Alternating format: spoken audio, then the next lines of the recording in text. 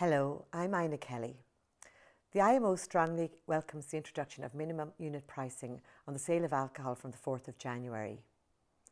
This is a really important public health intervention which will help in the ongoing battle against alcohol misuse. For many years, along with other health colleagues, the IMO has been advocating in favour of measures to reduce the level of alcohol consumption and binge drinking, particularly among young people.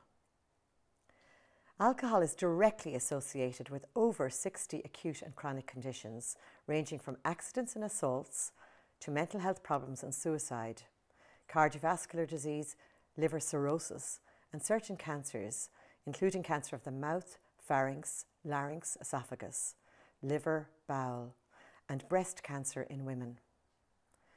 Research shows that there is a direct correlation between the price of alcohol consumption and alcohol-related deaths. We know from the experience of Scotland and Canada that minimum unit pricing targets the heaviest drinkers of cheap alcohol that are most likely to suffer harm. Minimum unit pricing will help to reduce the harmful level of alcohol consumption and related harm. I have no doubt that minimum unit pricing will save lives.